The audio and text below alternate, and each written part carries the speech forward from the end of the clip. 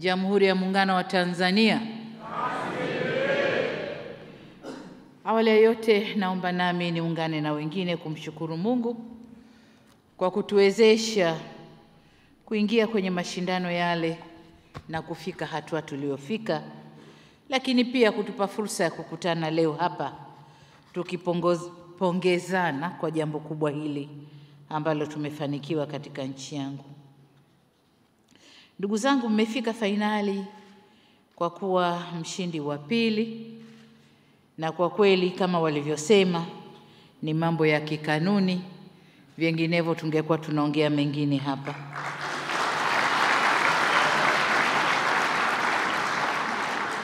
Kwa kweli mmetutoa kimasomaso na mnastahili pongezi sana, hongereni sana. Natambua kwa mafanikio haya hayakuja kwa kubahatisha, bali matokeo ya jitihada za wachezaji, walimu, kocha Nabil na timu yake, benchi ya ufundi, lakini pia wadhamini wa timu, wizara na Watanzania kwa ujumla,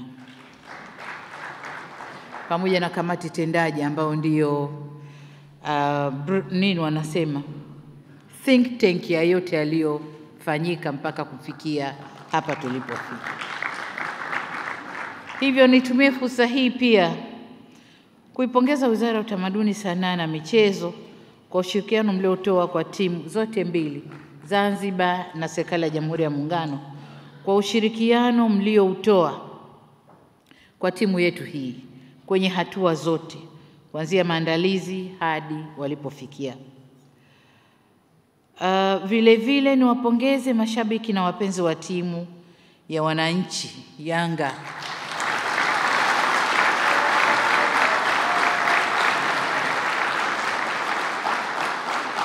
Bila ya kuwasahau Mzee Mpili na Jimmy Kindoki.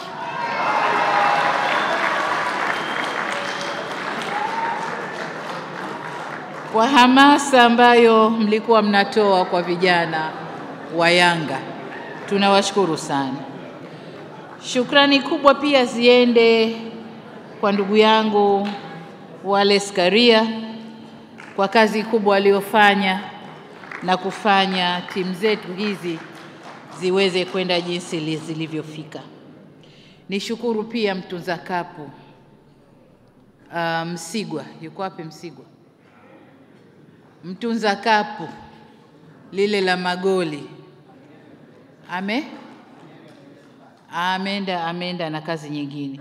Nimshukuru pia kwamba fedha yote ilikuwa ikitolewa alikuwa anaitoa kwa wakati. Lakini shukrani nyingine zaidi ziende kwa ndugu yangu Matindi, mkurugenzi mkuu wa shirika la ndege la Tanzania. Tulipomtaka atoe ndege kwenda kupeleka wachezaji hakurudi nyuma. Ingawa ameniletea invoice ya kulipa, lakini ile kukubali kwamba ndege itatoka na itakwenda, na kushukuru sana. Lakini leo hii nichukue nafasi maalum, nitumie jukwaa hili kumtambulisha Neema. Naomba usimame. Nimtambulishe the lady pilot Neema. Huyu ndiye aliyelitwaa juzi aliyelitwaa lile ndege letu la cargo ambalo ni ndege ya kwanza Tanzania, mali yetu wenyewe. Tunakushukuru sana. Ndugu viongozi, wana michezo na Wanayanga, mwanzoni mwa mashindano haya timu zilionekana kwamba mzigo wa kwenda kwenye mashindano ni za kwao wenyewe, na timu zetu mbili, Yanga na Simba, zilishiriki mashindano haya. Kwa hiyo mpaka hatua walipofikia, lakini tulipoona timu moja inaendelea kwenda juu na mashindano, jambo lile sasa halikuwa la timu yenyewe, likageuka kwa jambo la kitaifa.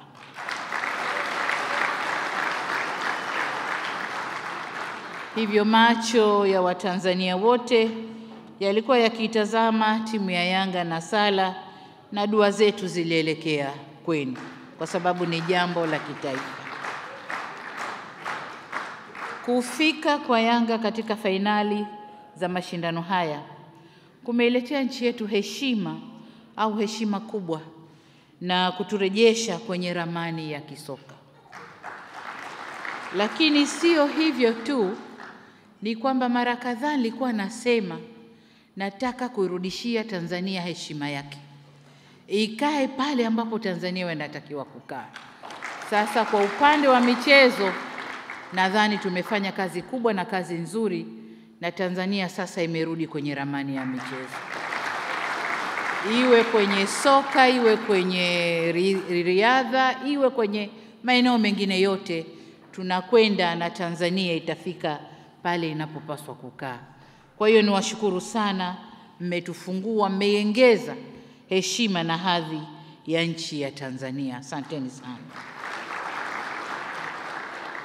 Kufika hapo haikuwa kazi rahisi, kwani nchi nyingi zilishiriki na zilitolewa. Hata timu nyingi zilishiriki, kama nilivyosema, nasi timu 2 tuliingia, moja tukatoka, lakini moja iliendelea. Kwa hiyo tunashukuru sana, na kwamba klabu hii sasa imeandika historia kwa kucheza fainali za michuano ya shirikisho la soka barani Afrika. Na hii kama nilivyosema sio jambo dogo wala sio jambo jepesi. Niwaombe sasa viongozi, ndugu yangu Rais wa Yanga, wadhamini na viongozi timu, kamati tendaji, muendelee kuwapa ari, hamasa na motisha vijana wetu, hata kwa kuangalia maslahi yao, kwani wanasema mcheza kwao na chanda chema ufanywaje. Sasa kawavisheni pete vijana. Serikali tumecheza upande wetu, sasa kafanyeni upande wenu. Ndugu zangu wana michezo, kazi iliyo mbele yetu sasa ni kuongeza juhudi za kuendelea kujitayarisha kwa michuano yote ya kimataifa inayokuja ili tuweze kufanya vizuri zaidi. Nchi yetu na uwezo wa kufanya vizuri na kushinda, kwani historia inaonesha kwamba timu zetu hizi zinakwenda na zinafanya vizuri. Mwaka 1993 timu ya Simba nayo ilifika katika kiwango hiki. Kwa hiyo sasa nimewajua Simba kina nani. Nilikuwa namuuliza naibu waziri, Karia timu gani? Kanambia Coastal, nikamwambia hapana, ni Simba.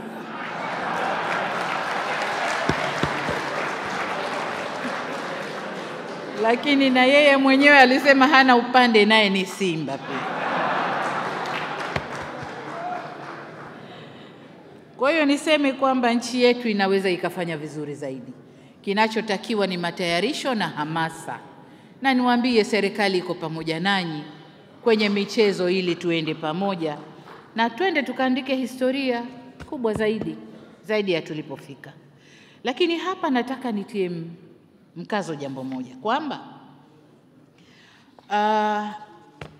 timu yoyote itakayokuwa inaliwakilisha taifa hili kwenye mashindano ya kimataifa, hiyo ni timu ya Watanzania. Hiyo ni timu ya Watanzania. Utani wa jadi nyumbani. Utani wa jadi uwe nyumbani. Simba ikicheza vizuri kule, wote kama Watanzania tunasimama. Tunasema ile ni timu yetu wa Tanzania, tunakwenda nayo. Yanga ikifanya vizuri tunasimama. Tunasema hiyo ni timu ya Tanzania, tunakwenda nayo. After all, the final nchi itakayoandikwa duniani kule ni Jamhuri ya Muungano wa Tanzania.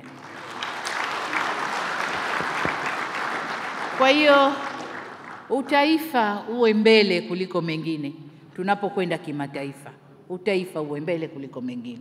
Utani upo, tanianeni, lakini hapa ndani kule wote tuwe kitu kimoja.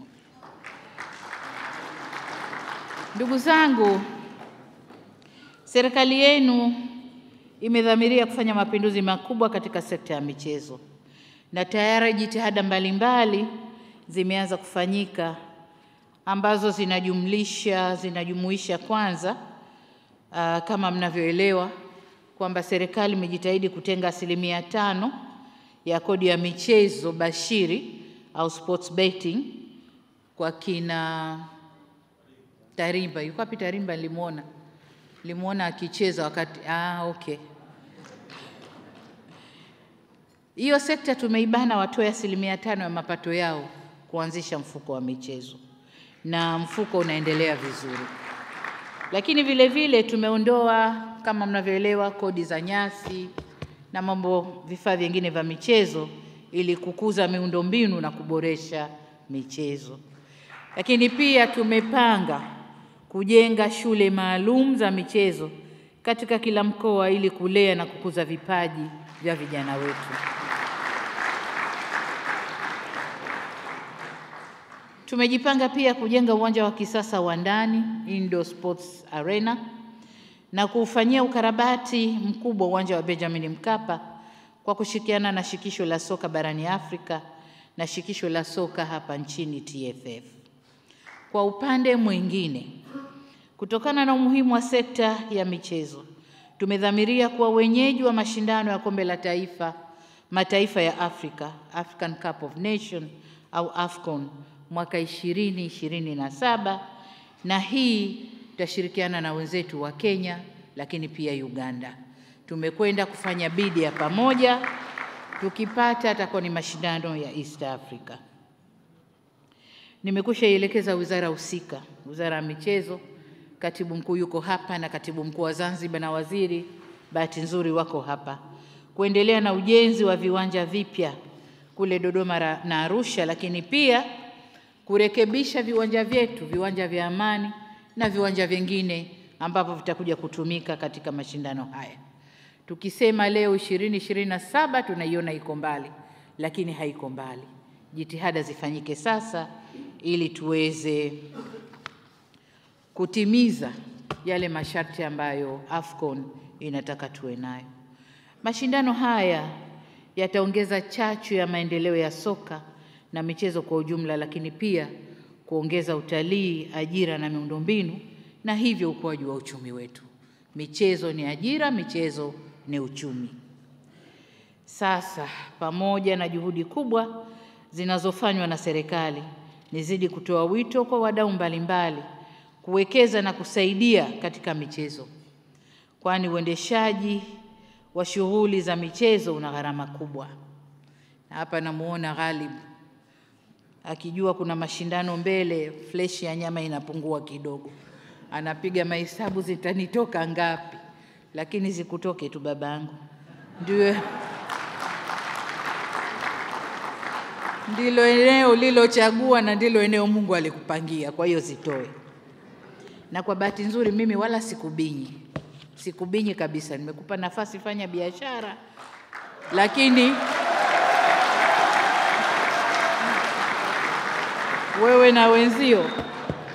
wewe na wenzio hambinywi kabisa. Kwa hiyo zile ambazo sisi hatubinyi, pelekeni kwenye michezo.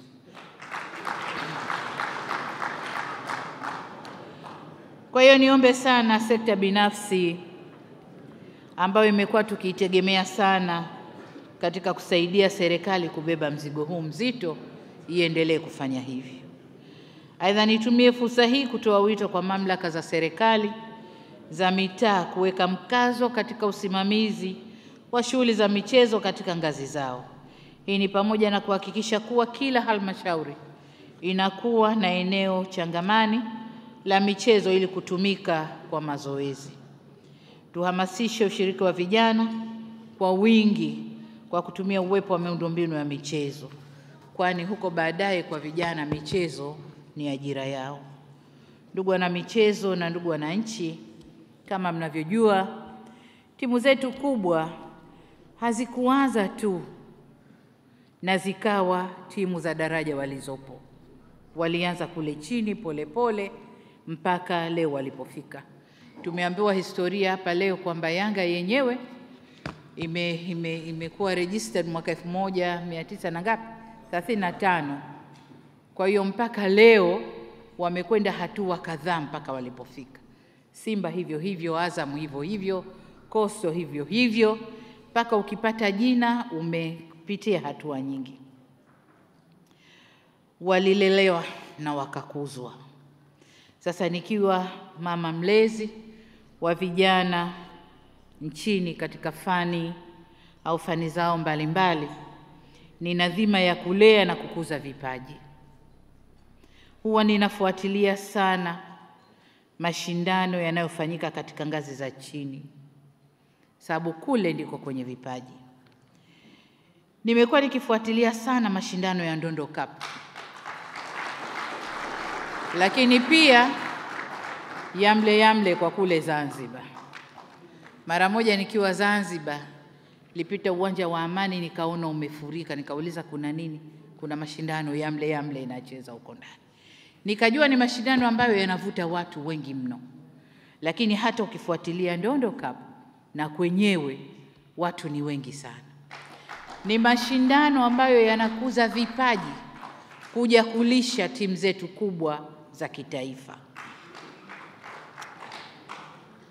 Sasa nikitambua kwamba kule ndiko kunakozalisha vipaji katika mchezo huu wa mpira wa miguu, nataka niwaambie waendeshaji wa mashindano haya kwamba nipo pamoja nanyi na nitaangalia namna ya kuwashika mkono ili muendelee kusonga mbele.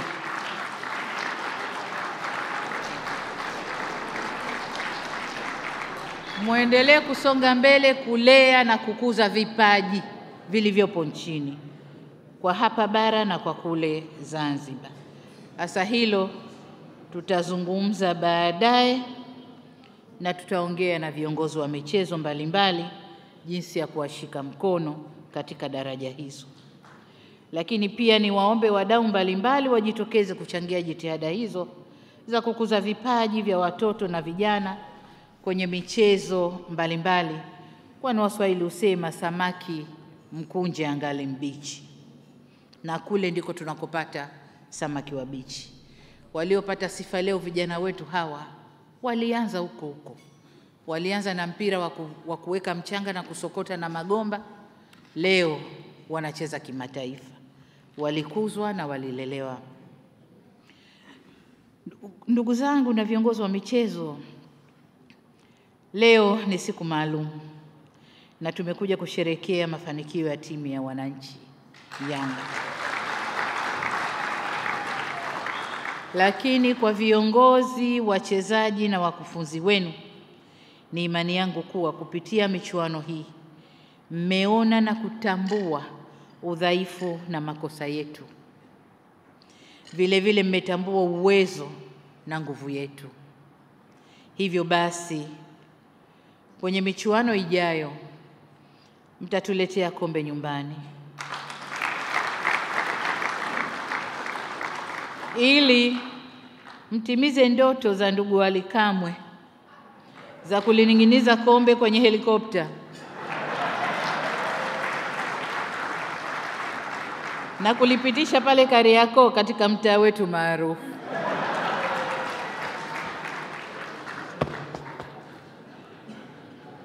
Nachotaka kusema ni kwamba twendeni tuzidi kuwalea vijana wetu. Tumetambua makosa yetu, kasoro zetu. Walimu wataona jinsi ya kurekebisha, ili tukienda tena tunakwenda tukiwa tumejidhatiti kweli kweli. Nimesikiliza risala ya Rais wa timu ya Yanga na nimesikiliza ombi lake la kupatiwa eneo zaidi la ardhi ili kuweza kujenga kiwanja kizuri. Ombi nalichukua na tutalifanyia kazi.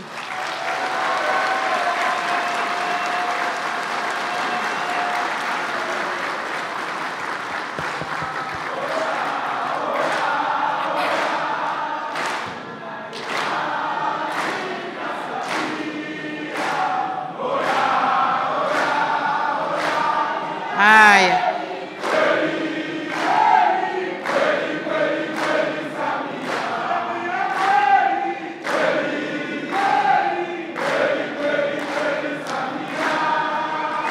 Haya, asanteni.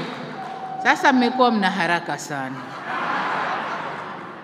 kwa sababu ardhi iliyoombwa hatujajua ya nani, hatujajua ina commitment zipi za kiserikali. Sasa nyinyi mnashangilia tu. Nilichosema ni kwamba tutafanyia kazi hili ombi. Sasa kabla kufunga, viongozi wa Yanga, ninaombi kwenu. Mmeomba kwangu nami naomba kwenu.